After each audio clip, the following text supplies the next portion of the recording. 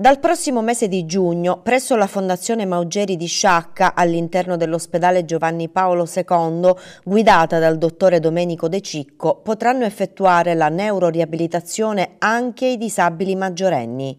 Sarà infatti attivato il servizio di riabilitazione ambulatoriale anche per gli adulti e non solo per i bambini e i ragazzi fino a 18 anni. Un risultato per il quale si è tanto battuta in questi anni l'associazione Crescere Insieme di Sciacca, che nei giorni scorsi ha incontrato il commissario dell'ASP Mario Zappia. Era un nostro desiderio sin da quando abbiamo pensato a tutto questo con la Fondazione Maugeri. Allora era stato vincolato per la riabilitazione pediatrica, lasciando fuori il ragazzo che compie 18 anni, e quindi il giovane adulto. Fortunatamente siamo stati ascoltati ora da Zappia, ci ha ricevuti e ci ha promesso con buoni propositi l'ampliamento del 30%, grazie agli istituti della Fondazione Maugeri, del 30% per una riabilitazione per i ragazzi che compiono i 18 anni. Un grande traguardo per le famiglie, devo dire la verità. Dopo che compi 18 anni e restare nel deserto non è corretto.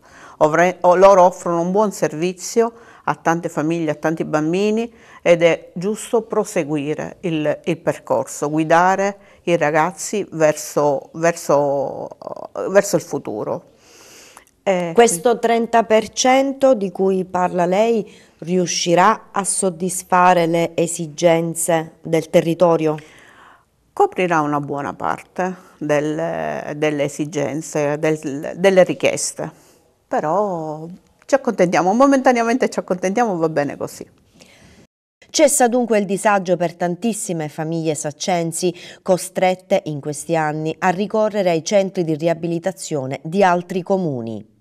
Farlo qui significa garantire il diritto a tanti altri che non si sentono più di viaggiare, tante altre famiglie che non si sentono più di viaggiare, e per la stanchezza, per tante altre cose.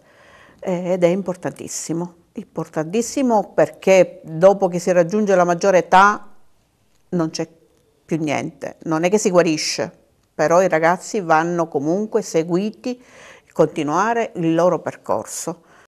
Un importantissimo servizio di cui il territorio saccense era assolutamente carente. È un ambulatorio di logopedia, di neuropsicomotricità o neuromotoria, che questo saranno poi gli esperti a definire effettivamente che cosa serve, che cosa chiede il territorio, però esserci è già importante. E ci saranno anche delle novità per garantire una migliore accoglienza alle famiglie. Io ringrazio per essere effettivamente la Fondazione Maugeri, perché ci ha sempre appoggiato nella nostra richiesta. Poi nella persona del dottore Zappia, perché comunque ci ha garantito un luogo un pochino più dignitoso con dei posti per disabili, per le panchine per i genitori che aspettano la terapia dei propri figli, un piccolo tettoia per riparare anche dalle condizioni meteo, quindi speriamo che tutto questo sia possibile. Lui effettivamente impegnandosi per non lunghi periodi, credo che a giugno possa essere presente tutto questo, speriamo bene veramente.